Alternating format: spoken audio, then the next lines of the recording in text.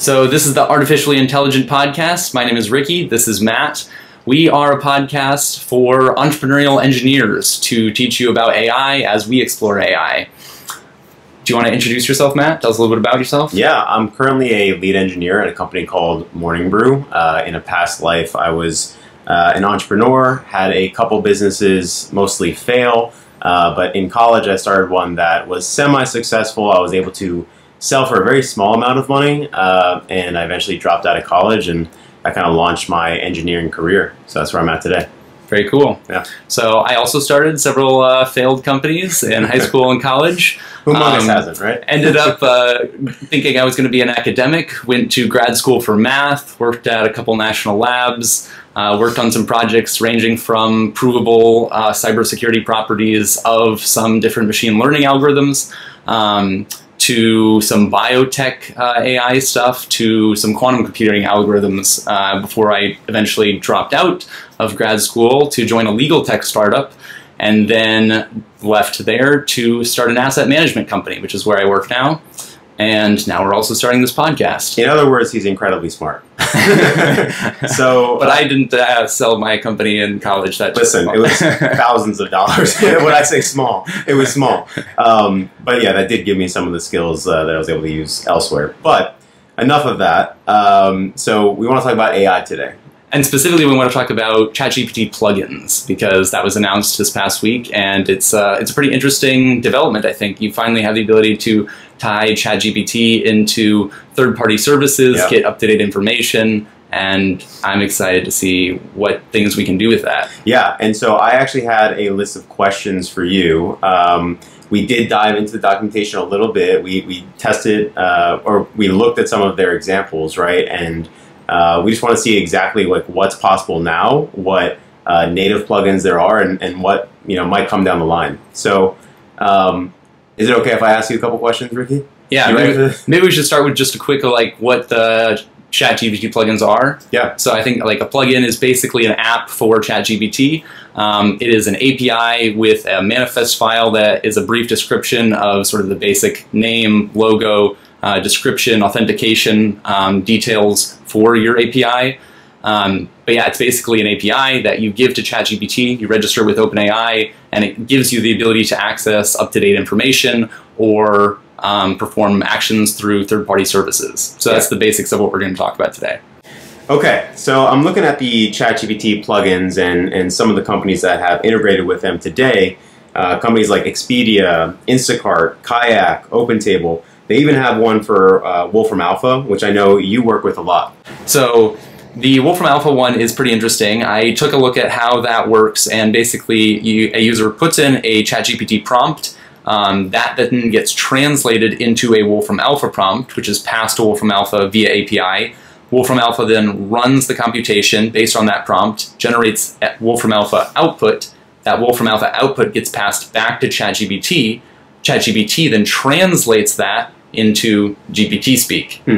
So someone who doesn't really work with very complex mathematical equations, I'm definitely a layman in that regard. So when I think of that, I'm like, oh, can ChatGPT already make certain calculations? I would expect most of the math that I would put into ChatGPT today, I would be able to do. So I guess, can you maybe go a little bit deeper into the depth of why this integration is you might have to keep me out of the ultra depths. So. I'm okay with that. Yeah. So I can give you an example. So the last project that I worked on before leaving grad school, I was working with some biochemists, and I was building models on the set of rotations. So this is very abstract, but if you ever work with CAD programs or anything that is a very geometrical program. I failed geometry, so that's all right. Basically, you have you have sort of these high dimensional spaces, or let's say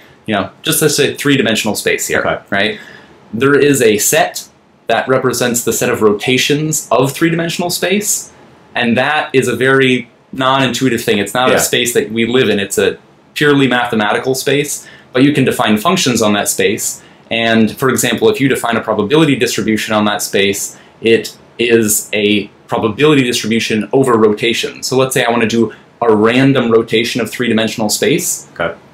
I could sample a probability distribution, maybe it's uniform, maybe it's not, that gives me some random rotation of three-dimensional space. And that might be useful for, maybe I'm conducting a physics simulation, maybe I'm doing something like, maybe I'm doing data analysis, maybe I am dealing with proteins, maybe I'm just rendering, and as part of my rendering algorithm, I need to do random three-dimensional rotations and then do some kind of ray tracing or something like that. Yeah, that was what I had. When you said the cat example, I was thinking, you have some object, you're able to kind of rotate around it, and there are, I guess, certain points or, data calculations you need to make on that to kind of facilitate that process, right? Or, yeah. So like I would say, let's go back to like me as grad student, right? Yeah. Like if I was doing anything with, sort of that set of math, I used Wolfram Alpha a lot, and you can ask it to compute things about certain probability distributions on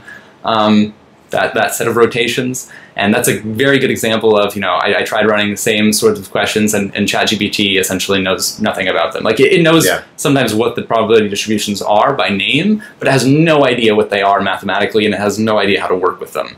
So if you wanted to ask ChatGPT, something like that, the Wolfram Alpha plugin definitely would enhance its ability to do so. So I think the Wolfram Alpha plugin at minimum makes it more useful to scientists and mathematicians. Yeah.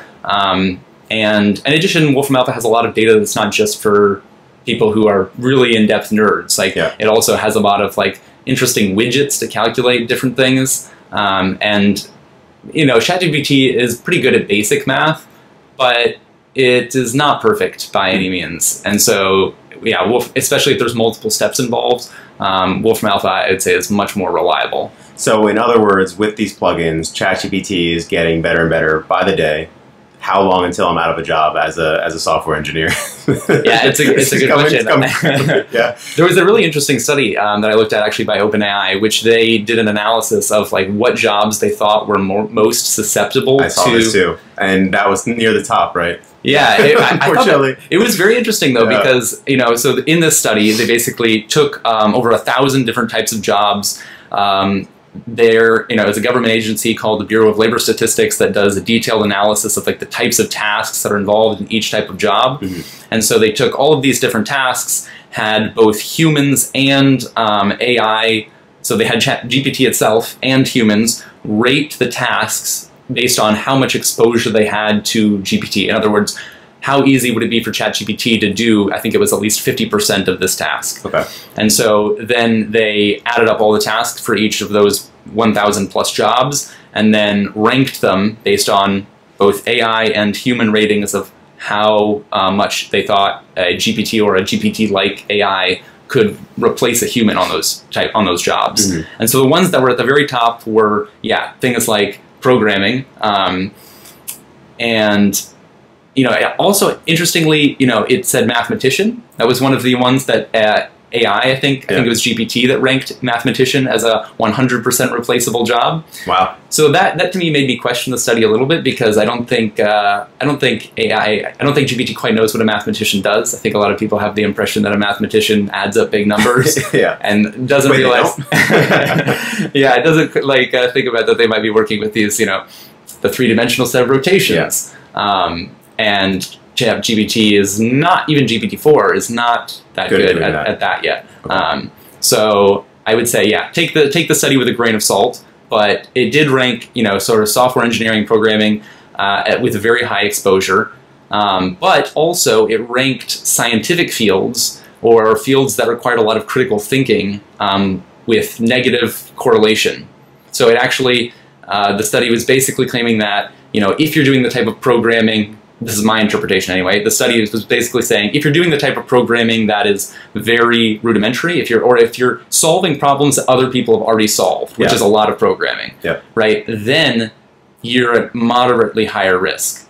But if you are doing the type of programming where you are solving novel problems that are, sort of new, you're developing new types of algorithms, new types of software, and it's not too similar to things that have been done before, then I think you're pretty safe. Yeah, I'm kind of the mindset that most jobs will change. So like something like software engineering, it's not going to look like it does today, maybe even like 3 to 5 years down the line.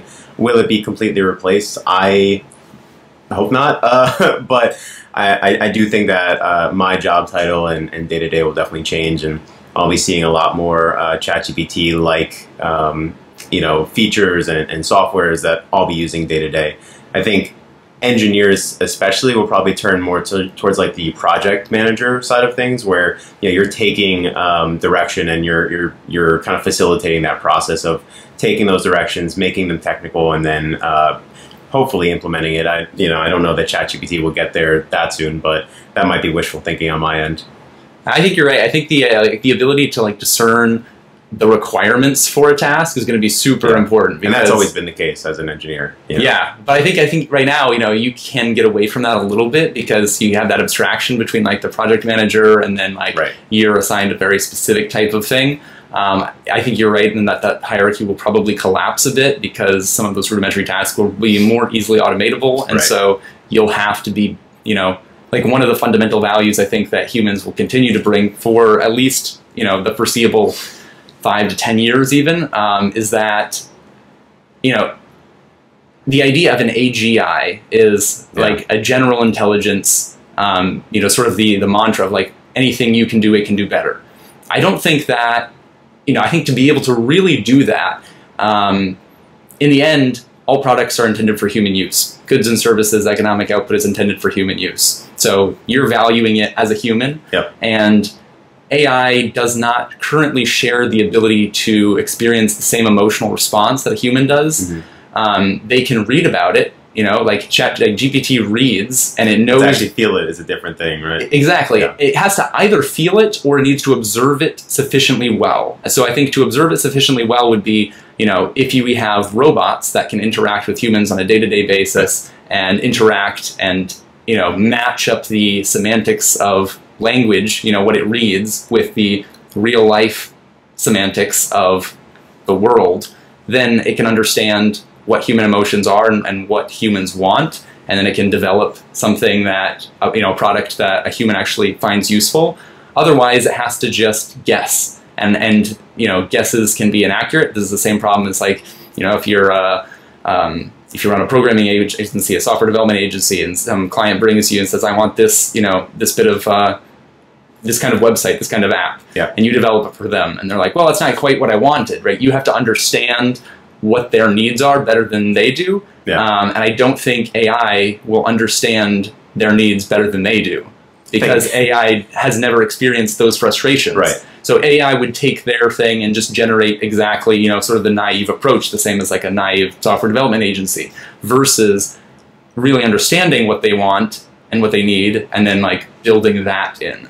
So I think that will continue. I think that's probably one of the strongest moats is a job, right? Like if you want to protect your job, if you're in that kind of role where you can understand like what the human requirements are, the sort of non-obvious human requirements, I think that's a good job protector for engineers. Yeah, that's a really interesting thought experiment. And I do want to get back on the topic of GPT plugins in a second, but I did kind of want to go back towards the AGI discussion. So when we do eventually get to that point, do you think that the flywheel is going to be so strong with that particular AI that it becomes like the AI to rule them all? Or do you think that there's like space for, multiple different AIs able to help in like different areas of life? Like, how do you see that working? Because I tend to think that it will be able to kind of train itself, and that flywheel will just kind of keep going, and maybe it expands to kind of be the, the AI. I think there will probably be a mix of both. I think there will be a flywheel constrained by the same sort of thing that I was talking about a minute ago, which is that AGI is not well defined, right? So like the term like artificial like general intelligence, general with respect to what domain? So if it's with respect to the domain of humans, like I want to be able to interact, like let's say I want to train an AI to be a master negotiator. I think it can be very good at it, but I don't think it will surpass the best human until it has access to enough training data that is real-world interactions with humans. So I think it will have to be put into service as a negotiator, or run as part of a robot that interacts with humans on a regular basis. But somehow it's going to have to gain the experience, because it can't just read that. and fully interpret it. At least I don't think so. So I think there will be limits on how quickly it can evolve in certain areas, but in other areas like, you know, designing compilers, I think it can probably learn to do that way better than humans pretty quickly. 100%. Interesting. Okay, I feel like we could go on a long tangent on that, and yeah, we should I have so many questions. But I do want to get back to the plugins. So today, as of this recording, there are 3 native plugins, which maybe we can touch on a little bit. The first one being their web browser plugin. I work for a newsletter company. We have a lot of content writing. Something like this, where you're able to actually retrieve real-time information. I think my question would be, am I about to replace all of the writers that work at Morning Brew? Or like, what sort of things might we be able to do with the web browser plugin?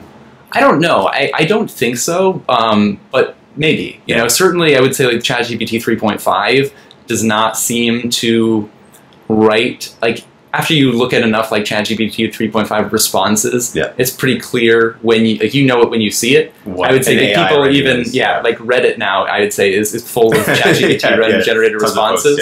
And people are pretty quick to point out like that, you know, classic ChatGPT. And I think, you know, it writes in a way that is almost like overly formal and not very conversational, not very... It doesn't really like connect to people the same way. It doesn't really have like a strong voice or a it doesn't have a voice that like really is brandable almost. It's very, you know, very HR, very like buttoned up, and you know, it can mimic other people's voices to a degree, but I don't know how much that can replace, you know, like Morning Brew goes for a specific style, like they have somewhat of a voice. I think, you know, it can mimic that voice to a degree, but I don't know if it's going to be as good at picking out exactly what's most interesting and like writing it in that voice as humans would be. And that could change. I haven't gotten a chance to play much with ChatGPT or GPT-4. I'm not sure how much better it is at that. I will say there is a skill in like learning what to write about, but because this is this real-time API where I can get, you know, breaking news. Say there was some massive news story. If I had my own custom model that was trained on like all of the stories that Morning Brew has ever written, and then all I did with the web browser API was reach out for some news story and say, hey, write this in the Morning Brew voice, I'd be really curious to see like how well that worked.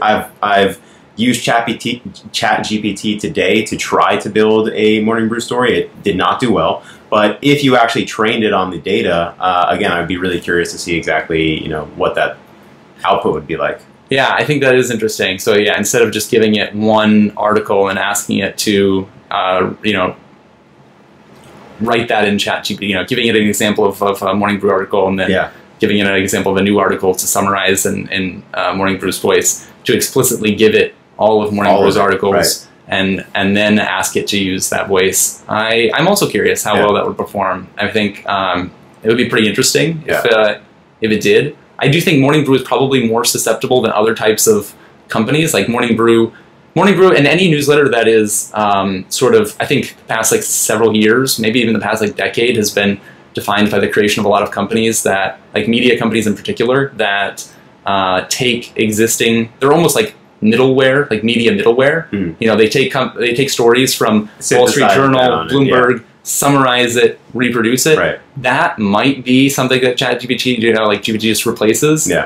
But if then you talk about like I don't think it would replace the Wall Street Journal on the one end of that, because the Wall Street Journal is cutting edge journalism. Like, exactly, like investigative journalism, like where you're actually on the ground talking to people, you know, getting those like human sources. I don't see ChatGPT replacing that in the first. I mean, at least not until there are, you know, prolific robots that can do those on the ground. I got to be honest, it really sounds like you're telling me I need to shape up my resume a little bit and start looking for something. But no, I think like this is you know, just one of the maybe many use cases that this web browser API can be used for. It seems like maybe we're just kind of limited to our imagination, and really whatever, you know, you're interested in building with real-time data or search results can be built with this. So I do think that this is one of the more interesting native plugins that they've chosen to build. They have two others. I know we spoke about the retrieval API a little bit. We didn't really have too many thoughts on that. Wasn't fully understanding necessarily like the full scope of what that could do. Based on what I saw, it was really just, you feed it your own data or maybe like file system, and you're able to kind of traverse that and search it and pull up maybe something you want. But I don't necessarily see the utility in that just yet. Yeah, I was also unclear about exactly what the scope is of the retrieval plugin. It looks, looking at the code base on GitHub, it looks like it basically, it's like a classic vector search. Yeah. So you take, a set of documents and you chunk them up into pieces of text. I want to say it was like 200 characters, but that could be, maybe I'm totally misremembering that. And then for each of those chunks of, let's say 200 characters, maybe it's something else, but for argument's sake, let's say it's 200 characters. Yeah. You map that into a smaller vector, and using I think it's like the ADA text embedding model 2 from OpenAI, and then you take some query prompt, map that into a vector, and then you do an inner product measurement, basically a similarity comparison between those two vectors, and you return the chunk that is the closest match. So it's basically,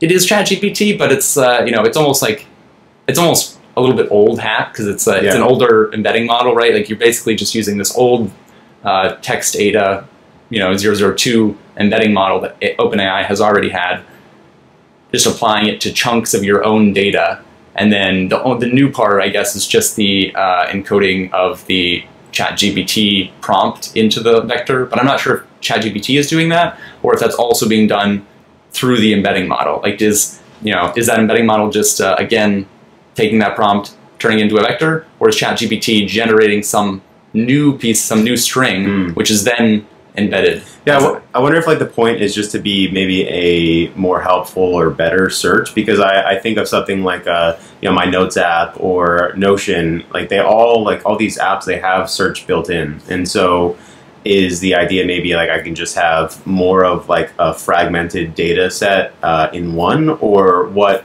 exactly am I getting benefit wise out of this? I'm not really sure. I think it's probably better than Notion. I would imagine even if you just like let's say throw away ChatGPT and just use the text ADA 002 model, right? That embedding model. Yeah. If I just took that and then applied it to 200 character chunks of all my Notion docs, and then was able to switch. I took that query, embedded it also via the text data model, and then did a similarity search and pulled up what it returned. That would probably do better than what Notion currently uses. I'm not a fan of Notion, so I think there'd be most things would be better than their search for sure. But I do wonder, I guess my main curiosity is on that one is just whether or not ChatGPT is actually doing anything. Like, is ChatGPT translating your prompt into something else, which is then embedded, or is the embedding just done directly on that prompt and ChatGPT is not really important to that? So we're kind of like TBD on this, to be determined on like exactly what we feel about. Hopefully, eventually we'll get off the wait list and then get to actually play with this. Which, if you haven't gotten on the wait list yet, definitely recommend you guys do so.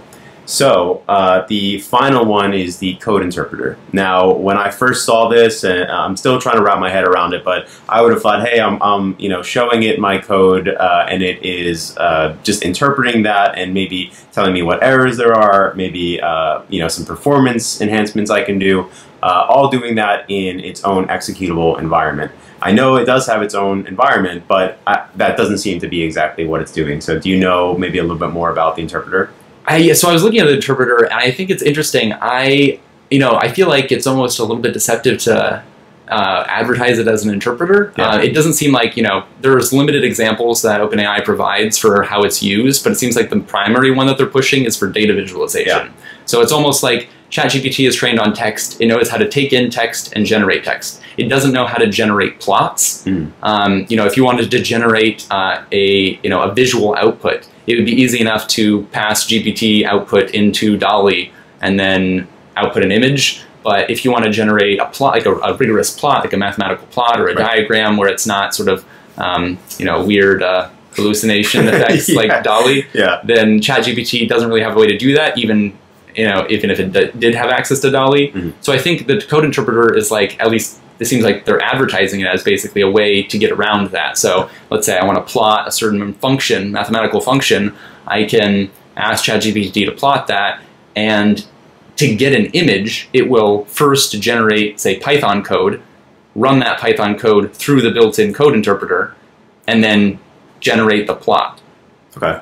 So I don't know if, I don't know the extent of what you can do beyond that. Like, to me, it seemed like when I heard code interpreter, the first thing I thought was, I ask ChatGPT all the time to generate code for me. Yeah. Often it's buggy, and I have to pass it an error message, and then it gives me a revised code, and then I give it another error message, and it gives me another revised code. Synthesize that down to like an actual answer, an actual... Exactly. So like the first thought that when I heard code interpreter was that, you know, you could ask it for a code, you know, ask it for a program that does something, it would generate it, test it, generate it, test it, iterate, continually debugging, and then in one pass instead of an n pass, it would give me a final answer. Yeah. I don't think that's currently possible with it. I don't think that's actually what it does. Right. But that's what's frustrating about this is like we'd really love to get our hands on, you know, testing it and seeing the full extent of what it can do, but you know, not available right now.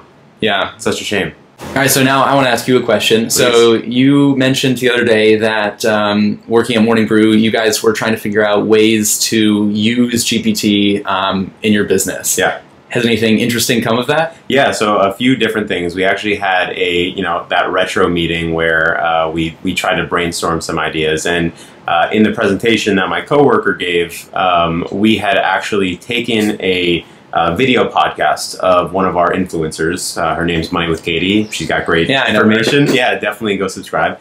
But we took one of her video podcasts and we took the audio from that podcast. We trained an AI model on that. And they were able to generate a story based off of that. So it wasn't just the audio transcription of the story, but they actually took that and formulated like an entire story based off of that podcast. Was this with GPT? That you took the audio transcript? I think it was GPT. I don't know exactly. There was a few different AI technologies we were using. I wasn't the one that... Could have been Bard. Might have been. It might have been. But so we made a story out of that. And then from that, we actually trained another AI model on her voice. So Katie's voice. And we took that, and I think it was only like 5 or 10 minutes worth of audio. And this AI model was able to accurately play back the story that was just generated in her voice. That's super interesting. It was very cool. It was really trippy to hear because there was no like latency, there was no... Really? It didn't have any weird like audio artifacts? It sounded exactly like her. I've met her in person too, and I was like, am I listening to her right now? Future episodes will be just AI. Exactly.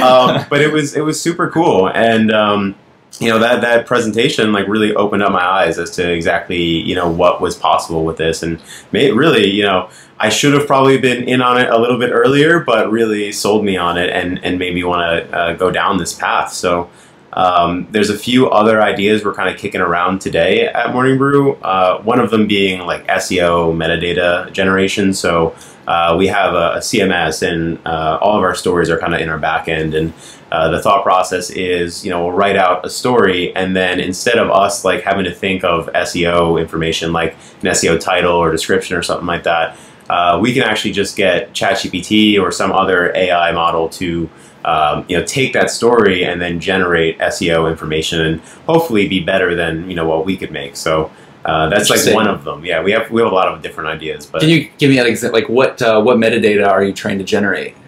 So it would just be like I'm sorry, like Google like what do you mean? Yeah, like which elements on a page, or like what exactly? Yeah, like a meta title and meta description. So like if you go to like a search result and you look at like, yeah, you'll see like the title and description. So anything other than those two, like just meta title, meta description? I'm sure we're probably gonna go with like alt text, things like that for images and whatnot. But that's just like the kind of the basics. Like we identified those as maybe like easy wins. Hey, so that's an interesting one. Actually, now that GPT-4 can take images, so you can have it automatically generate all the alt text. Exactly. Yeah, that's like an idea, like a small business idea in itself. Course, like something that automatically generate like a WordPress plugin, a paid WordPress plugin that generates alt text, SEO optimized alt text for images automatically. I don't know how much I'd be willing to pay that as a business bloggers. owner, I feel like a lot of bloggers would pay for that. But yeah, I think it would be a good business idea. And there's so many like little things that can be done today to like create, maybe not like tens of millions or $billion ideas, but like you could become a millionaire off like a small idea that is helpful to a lot of people. So I think like the space that we're in right now is, you know, there's so much room for people to do something in it. And what's the most interesting plugin idea you can think of right now? If you come up with something and like putting me on the spot. Yeah, let's say you're going to spend the next 3 days creating a plugin and launching it. What are you going to create? You know, I don't know that I have anything that is super interesting. I think, you know, if I did, I wouldn't share it with you guys. No. I think, you know, my mind just goes to whether it's like lead gen or you know, chat support. Like that's just really where my mind goes, and it's like an obvious answer. But right, another one that you won't share with them. Well, I honestly, you know, I don't have too many like crazy ideas. I think it's one of those things where it's like there's so many choices that you just like have none almost. You know what I mean? Like, yeah, it's like there's just so much you can do. Overload. Exactly. But no, what do you have any good ideas that? Honestly, that little the like alt text generator. I feel like that's an interesting one. I think there's so much around like content generation for like blogs and whatnot that you can do, whether it's like literally writing stories for them or, you know, SEO. Like I think like whole jobs are going to be lost, you know, from this, right? Where it's like, why would I hire like an SEO contractor or anything like that when I could just click a button and have that all be written for me, right? I wonder how effective it will be though. Like I think this, to me, this is still like moderately unknown about how well this will work. I think, you know, it probably depends to a degree on the type of blog and the type of content. Like if you are producing sort of like first of all, I would say it's like something like Investopedia, right? That I think is unfortunately a blog, an information site that really has no moat to AI because it's all questions, right? It's just like define this term and explain briefly what it is. Yeah. That like you don't even need to go to the blog anymore. So if Investopedia could hire GPT, you know, it could use GPT to generate content, but someone could just ask GPT. So it's almost like you know, it's like a little bit of just like you're capitalizing that legacy Google search, which will still be there for a while. Okay. So something else I like and I would like to talk about with you is money. I like money. What do you think about money? You like it? Yep, okay. Money is good. So how do you think that ChatGPT is going to monetize plugins? I think that's a kind of frustrating question, actually, because you know they haven't really released any information on that. So it's kind of hard to think about like what is a good business idea because you don't know how they're going to monetize it. So I think, you know, can you have a paid plugin, for example, similar to a paid app, right? Like if I have a data company and I want to make that data available to ChatGPT users, can I charge them, you know, a $2 per month subscription to access my data through ChatGPT? I don't know if that'll be allowed or not. I would imagine that they're going to allow that. Because, you know, they would be missing out on money as well, right? Because if we kind of liken this to Apple's App Store, where the App Store, they take, I think, 30% of revenue. So, I mean, that's a massive revenue stream that they'd be missing out on if they didn't do something like that. Yeah, I would imagine that they will too. It's still, without knowing the percentage, you know, it's kind of like, will it be 10%, 30%, 50%? That constrains what businesses are actually a good business idea. So that will be, I'm anxiously looking forward to whenever they release that information. Other than that, I think a clear revenue model for them would be lead gen. So you take a company like Expedia, you know, someone asks ChatGPT, hey, I need to get a cheap flight to JFK this weekend. They could then call an Expedia plugin, and you know they could either generate like a link for them. Exactly, and that link could be an affiliate link, so they generate revenue on commission.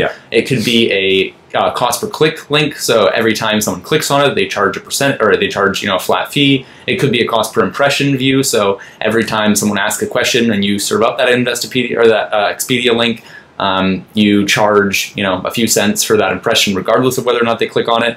In that sense, I think it's kind of sort of similar to how Google monetizes.